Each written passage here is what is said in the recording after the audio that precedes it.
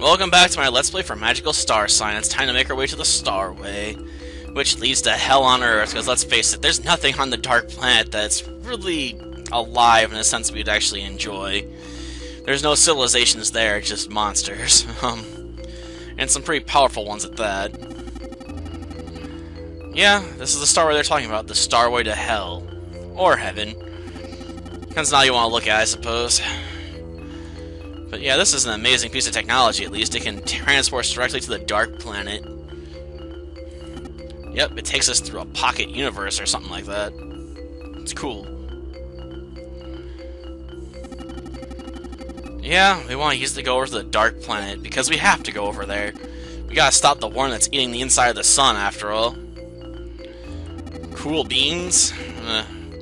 Trying to sound British or something? Didn't I already say yes?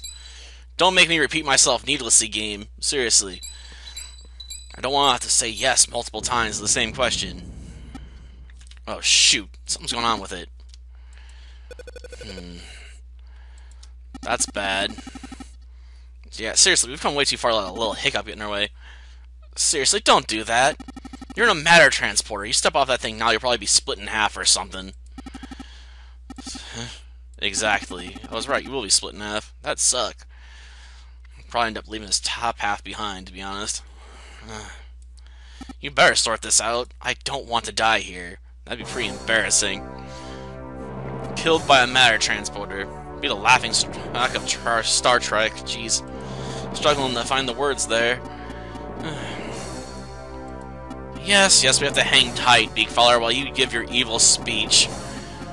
Jeez, you're monologuing. Seriously. If you're gonna do it, just do it. You know what they say in the oral words of Aisha Clan, you shouldn't say anything when you're about to finish someone off. It's very problematic if you don't. If you don't say anything, you'll actually win. If you say something, you get caught doing it. Just look at The Incredibles. Seriously, your griping ain't gonna help. You're just gonna have to hang tight and hope someone comes in to save our sorry bacon. He's powering up his attack. Shoot. Unfortunately, he can't turn it off while we're in it like this, at least. Shoot. Yeah, I know what's coming. Seriously. I'll deal with the worm when I get to it. I'm gonna have to deal with Kale and his madness first.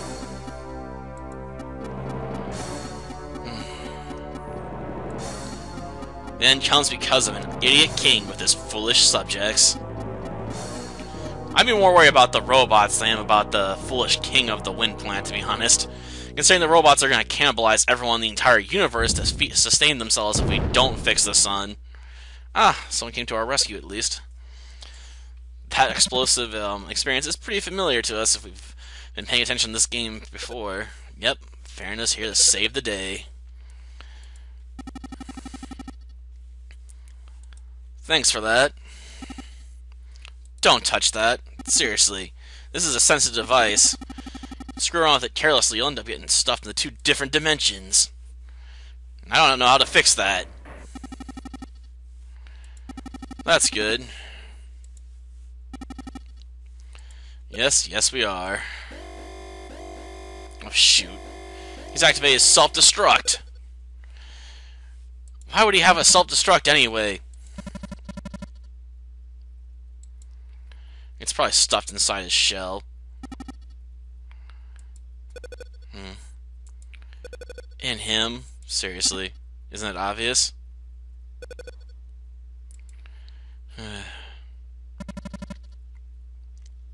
A dimensional bomb? Why on earth would he need that? Like, even if you're gonna make yourself a suicide outfit, why on earth would you build a bomb that can shatter dimensions themselves? Like, when did you decide, oh, I'm gonna need this someday? Maybe.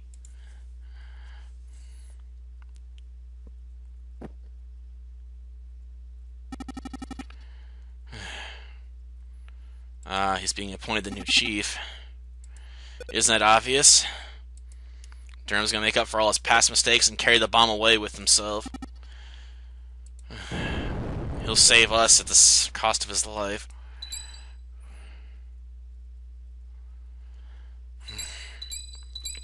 A noble end, considering, you know, what jerk he was before. Well, I suppose he did try to make up for it.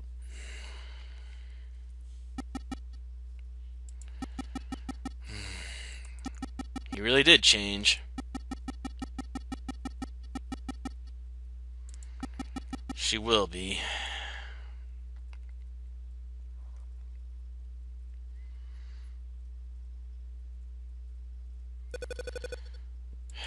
I'm pretty sure he's dead.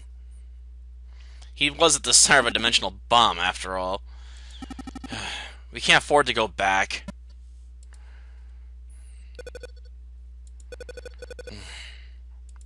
I mean, if we could, I wouldn't want to.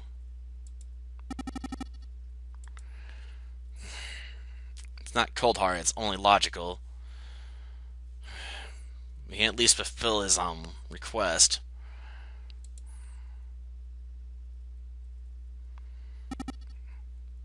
Yep.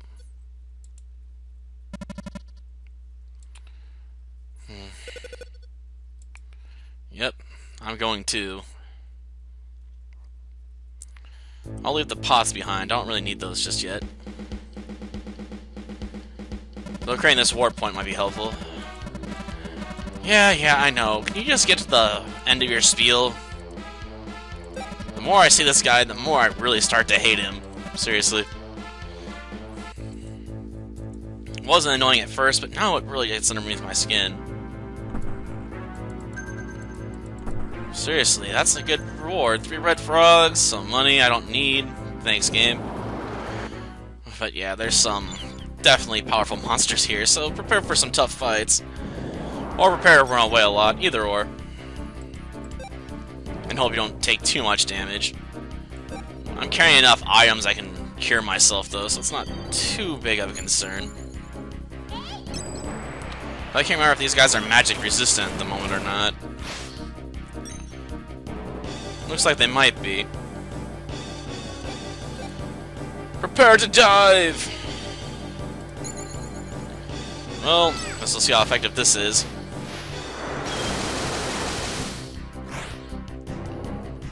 Ah, on comes the darkness, huh?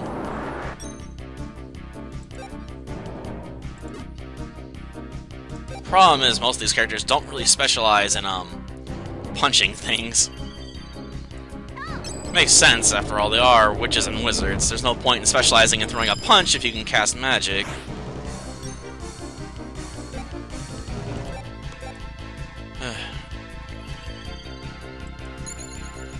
Well, that'll finish this one off, at least. Sort of remind me of the units in Breath of Fire 2 that have really high defense. They only take like 1 damage at a time, but they only have like 2 or 3 hit points. Okay, that stung a bit. I'll give you that one.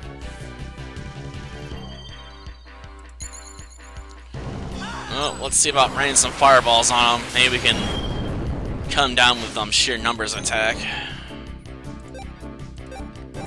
Let's try a tackle.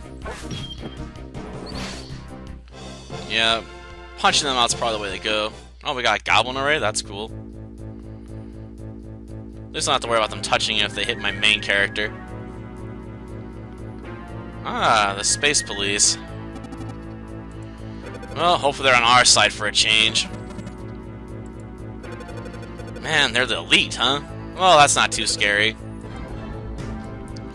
In my experience, the elite troops are not that much better than the regular troops. Ah, shoot, it's a scarecrow. Now that really is scary.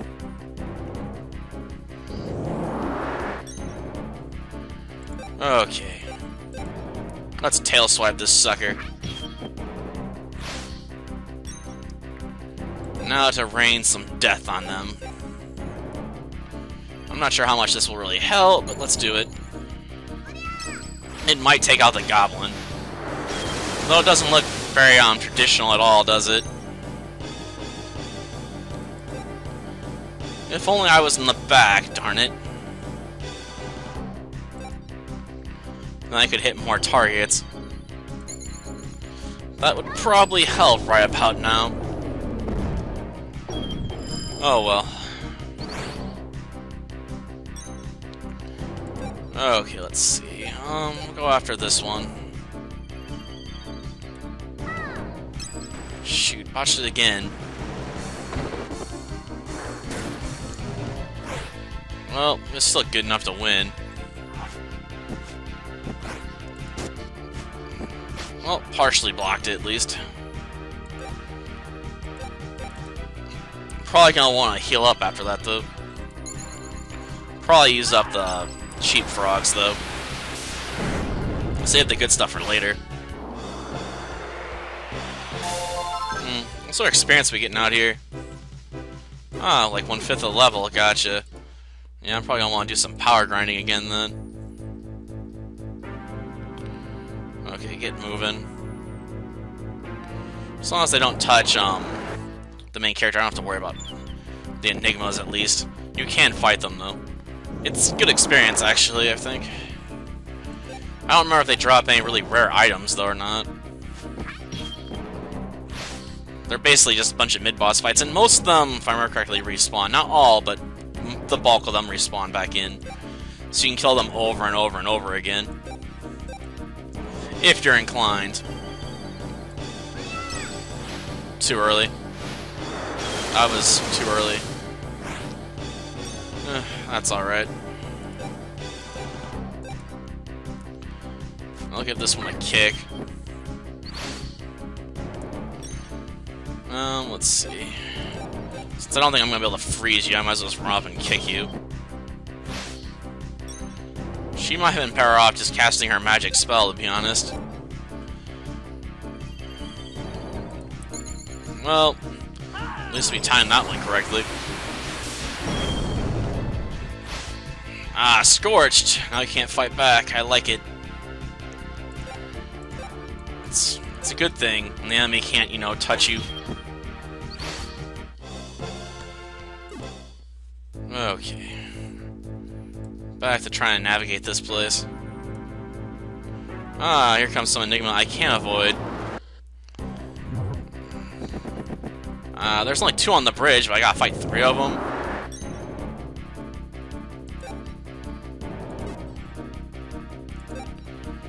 Well... Also in the first turn eating a blue frog here. I gotta make sure I have enough health to take these attacks. And since they're considered like a boss level opponent, or at least mid-boss, I'm gonna bring in the pterodons. Use the power of the pterodactyl, you know, and try and wreak some havoc here. Ooh, not bad timing for that, to be honest. I'd rather not face off against their more powerful attacks if I can help it. I wish it would have happened after my turn, but that's alright.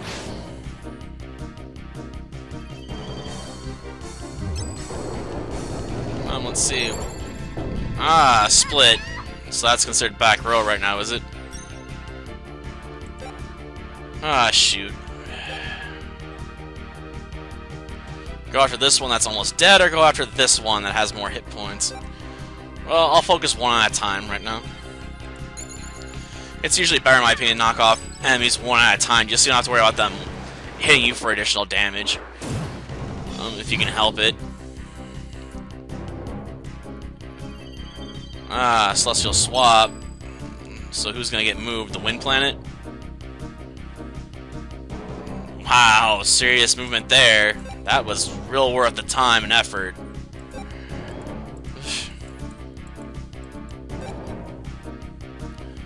Okay, let's do this.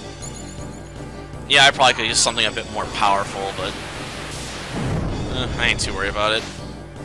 I was hoping for a Scorch, though. Well, is what it is. I'll send him to the Briar Patch. Honestly, when Starsign that kills it. Well, let's see, I'll hit you with this. I really wish he had a bit more mana, but he's the most physical base unit in the entire game, basically, at least for your side. Let's see. I'll go with Falcon Dive. The other one puts me too much in the negative for cost benefits, in my opinion. At least against one opponent. Especially when I know that's not gonna finish it off anyway. Let's see. I'll stick to the basic. I could zero Joker it, but that's way too much mana for something like this.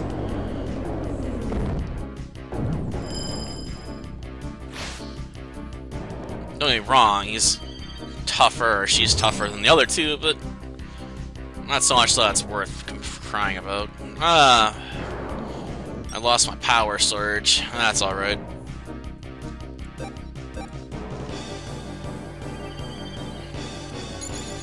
I'm willing to commit to that, though. An effort to try and speed this up just a little bit. Still hanging on, huh? Well, no. How about this?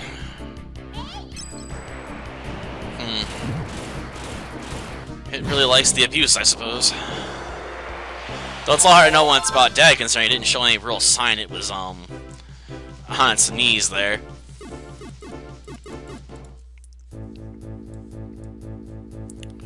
Ah, here comes more of them. We are...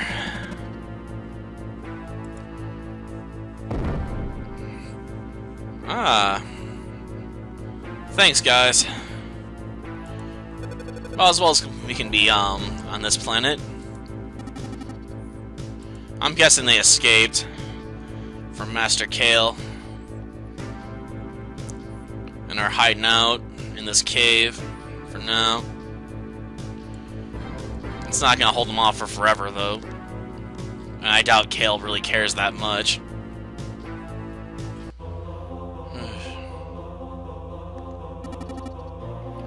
Gasket, huh? Named after a car part. Interesting name. Basically, name of the book Ragweed. Undoubtedly.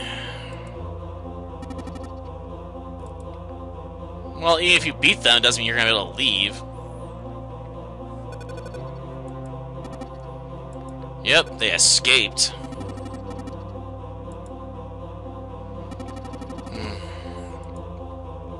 I'm aware.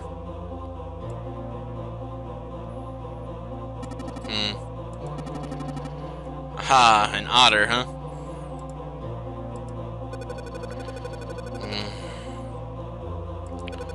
But there's way too many of them. We're a bit screwed.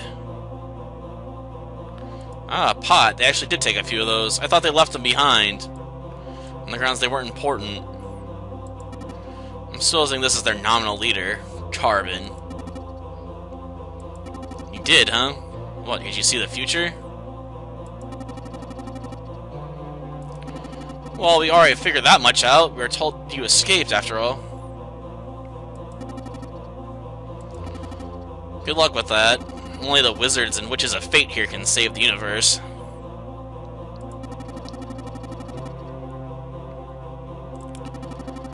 Well, we'll have to stop the giant worm in time. I really gotta worry about Kale first, though.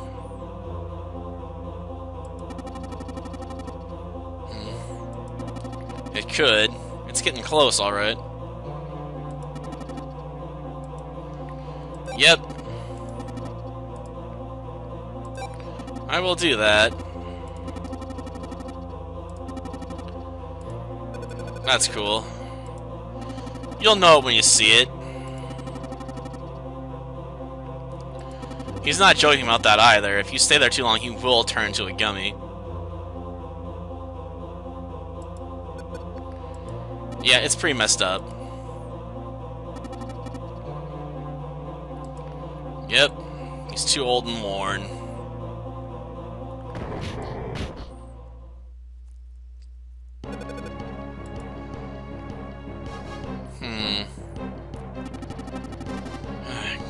Great, the Enigmas are here, huh? Well, that one looks pretty powerful.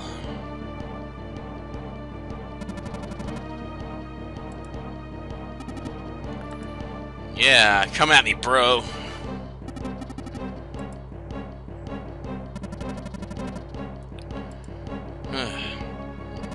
Whatever. Fun with the others, huh?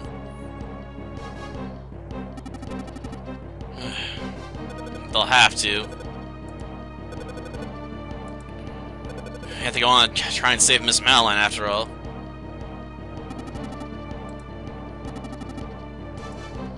You're right, we don't. Ah, the space police.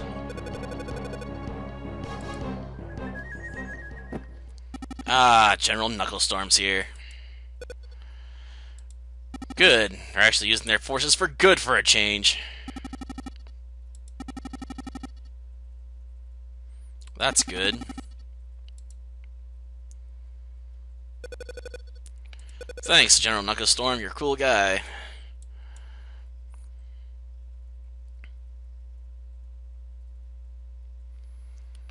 Well, now. Pretty sure if we go back this way, they magically vanished, maybe? Yep.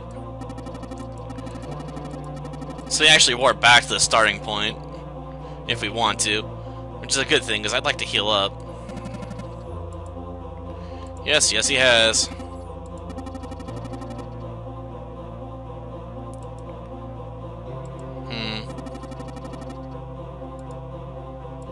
A fireball sandwich? Well, next time we'll be making our way to the Gummy Cave. I think I'm gonna stop and try doing a little level grinding on the enigmas and stuff back there and see if I missed any treasure chests, because I think there might have been one off the beaten path there too. Until next time then. See ya.